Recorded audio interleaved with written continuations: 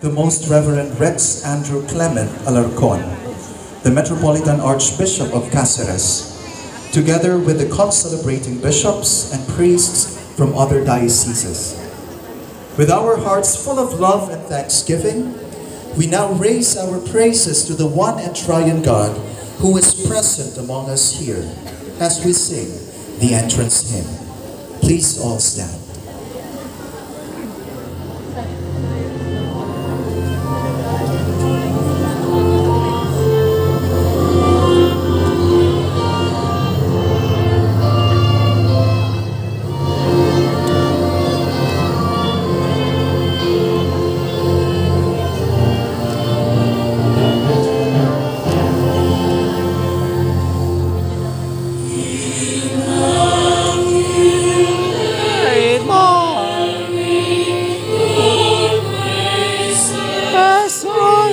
Yeah.